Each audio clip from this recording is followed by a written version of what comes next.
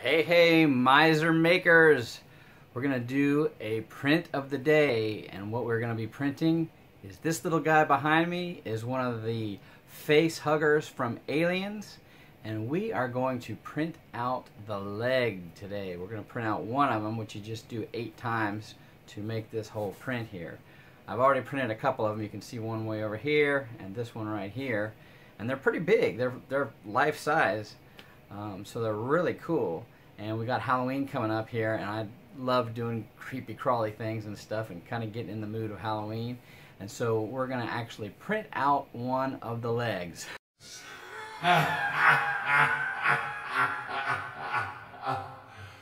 It's going to be great, so stay tuned for the video, and if you like this, subscribe, like it, share it with your friends, okay? Here we go. Okay, today we are going to print part of the Alien face hugger. This is one of my favorite prints.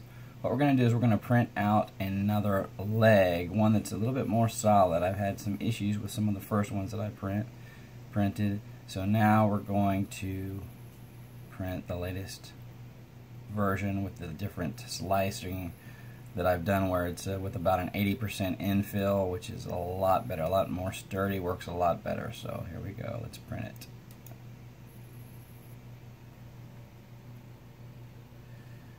Costs roughly 61 cents for each one of these legs here. Takes about an hour and a half. So here we go. I definitely want to spray this with a little bit of hairspray, because the legs, especially the tips, the fingertips on these alien legs, can sometimes warp off of the bed. So I like to get a little hairspray on there so it sticks better for a much better print, to where when the pieces are glued together, it's seamless. One of the advantages to this enclosure is not smelling the hairspray after spraying it. Whew, that's nasty. Now what I did with this is I made it all one print for one specific leg. There's all kinds of different versions that come with the STL files. This one has all of the segments of one leg, which is basically 6 pieces. It's 2 pieces for each segment, and then you glue them together for the full piece. So let's kind of watch this first layer here, looking good. And I think we're okay with that little piece. Oh, I think I'm going to go ahead and move that, just in case. There we go, get it out of the way. Go ahead and clip it too, so it doesn't. Some more problems. There we go. That should be fine. Obviously need to clean up, but that's always the case. Always needing to clean up. Bottom line is just getting this stuff printed. So it looks like we're off to a pretty good start. No warping yet. We'll have to see how it goes along the way. One reason I keep it up at 60 degrees on the hot bed, it helps it stick much better on this glass. We got Halloween coming up here. It's almost the beginning of September, so when we want to print several things for Halloween, it takes a little while to print some of them. We want to go ahead and get started. Kind of have a little festive environment for Halloween with some new prints instead of having to go buy a bunch of decorations and stuff. So this print looks like it's going along, so we'll check back in a little bit later. So here we are, almost an hour into the print of this alien face hugger leg. The print's looking really good. Looks like it's sticking to the glass very well, so it should turn out to be a good piece, good print. So we've got about 35 minutes or so left. We will check back in a little bit.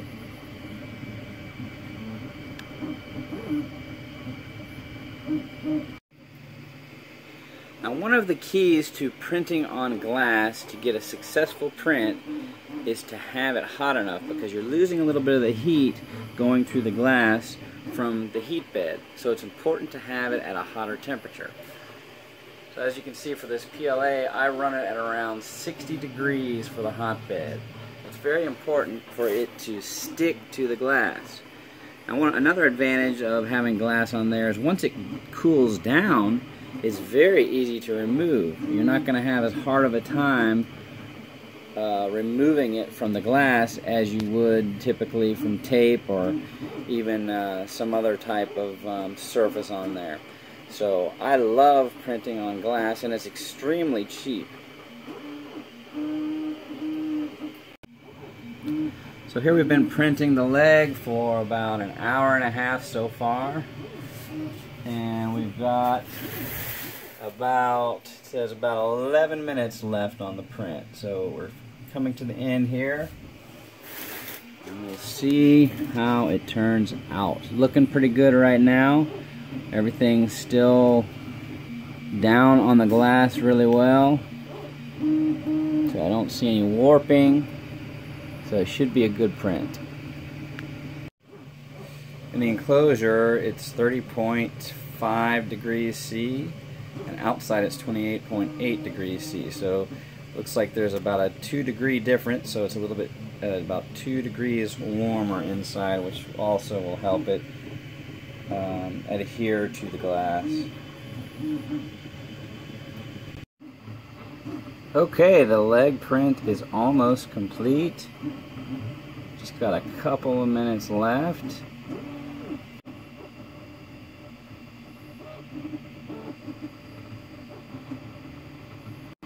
As it's finishing up the top of the highest bones there.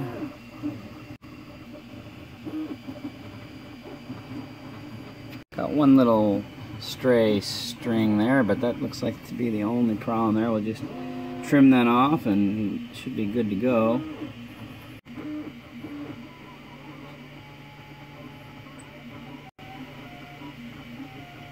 Do need to oil it. There we go. We are finished. Nice. Okay, so now we are going to take this print off. This is the Alien Face Hugger, one of the legs. So now that it's cooled down, it's sat here for a while, so it's totally cool. These should come off really easy. Look at that. See? That's one of the nice things with glass, is it just comes right off. Look. Just pops right off. Very easy. You don't have to worry about it's stuck on tape or anything. Here we need to clean that up with just a little bit. A couple more pieces on there we gotta take off. But look how nice that was. And I love the finish on these. It's just so smooth. It's just like a glass-like smooth finish. You can see the lines just a little bit, but it feels just like the glass that it was printed on. It's awesome. Let's trim this up just a little bit. Get some of these little pieces off. One thing I love about printing this type of print is even if you've got some imperfections in the print, since it basically looks kind of like bone that normally, you know, it's kind of an organic look and it has little fissures and things all on there anyway, it just makes it look more natural actually. Let's clip these off here. Yep. One more here. Snippity doo dah. Snip snip. There we go. These turned out really, really good. So this should be a good leg. Like I said, I printed this at 80% infill. When I had first printed some of these legs, they kept breaking when I was putting them together. So the 80% makes it a lot more solid and they do well. So I'm going to show you how I glue these together. I just use regular super glue. Okay, it's not the gel or anything, it's just the original super glue. I got this, like I said, I'm a miser, so we got to get the stuff cheap. Got it at the dollar, I think it was a Dollar General store, and it was a pack of 2 of these. It's either $1 or $2. So anyway, this was $1 or less.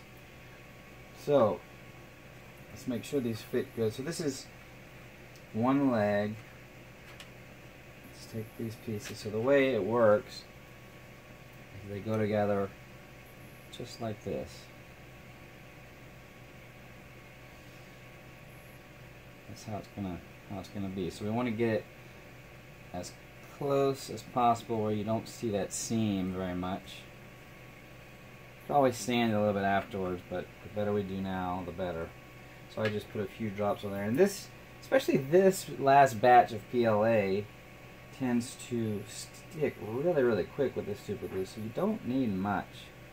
I put a little drop on each end piece there, and that right there. Now let's stick it together. Get as close as possible because you don't have much time to adjust it. Just kind of adjust it just a little bit. There. It's about as close as it's going to get. Looks pretty good. Alright, nice. Now I could just leave it like that, but a lot of times I like to clamp them. So what I'll do is I'll actually clamp it in here, but we're just going to set this to the side for now. I think that one's going to be fine. Let's do this other bigger one. Same thing, here we go. Drop there, and there. A couple in the middle here. One on that end. Together, make sure we're as close as possible before.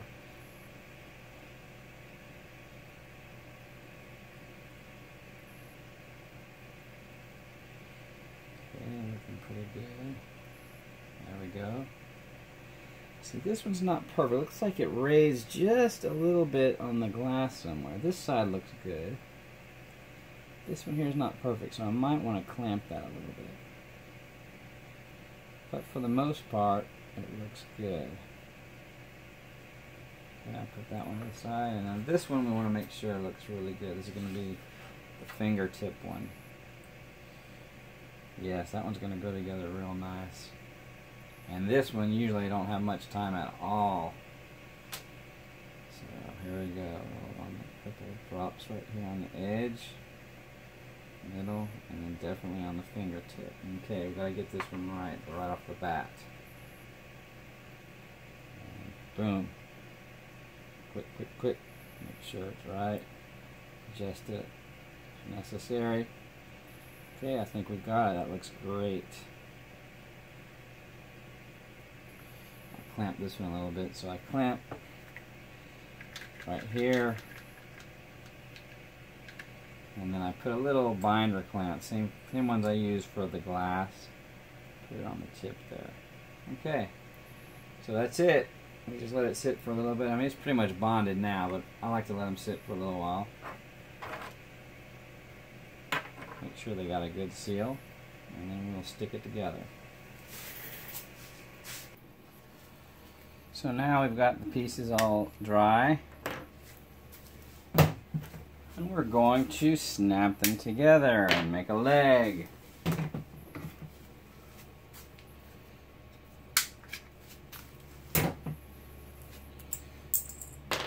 There we go.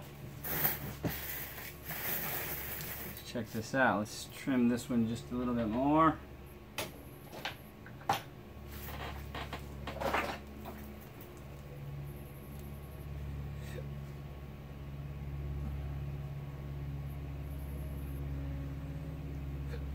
Actually, that's all right.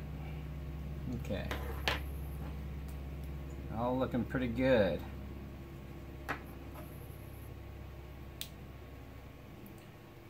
Let's pop these jokers together. This is the top part. And this goes on to the body here. And then we've got this piece. So let's put these together. Gonna lock it in. So, with all that infill in there, wow, that's tough. It's better than breaking like the other ones did. Let's see here.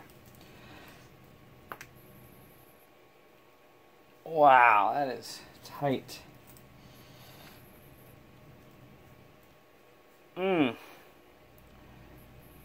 Golly.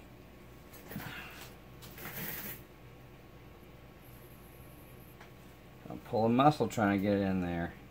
Shows you how strong PLA can be.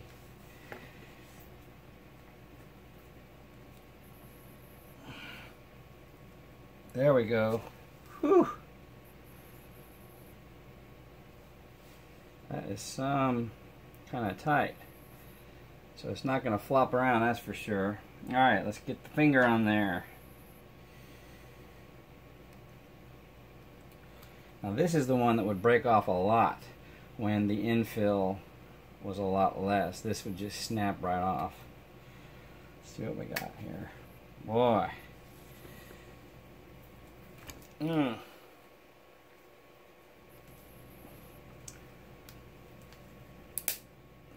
Oh, it broke. Look at that. Even with that much infill. Of course, that's a edge piece. Snapped right off of there. Wow. I have to rethink this a little bit. Let me use one of these. These are also some I printed earlier that are ready to go. It's a nice thing about 3D printing. You can always reprint a piece. Now that one is not very good. You can see that seam real bad. But let's use it for now. See if we can get it in there without breaking this one. It's better, but it did. No, it broke it. Wow. It's gonna hold pretty good though. I'm still gonna have to redo that one. The joys of 3D printing. So there's the leg. Pretty cool, huh? We got Halloween coming up here pretty soon, so this type of stuff is perfect. I'm gonna be printing some more pieces of this. This is just the one leg. There's 8 legs on there, and we're gonna print out the entire face hugger. It's gonna be cool.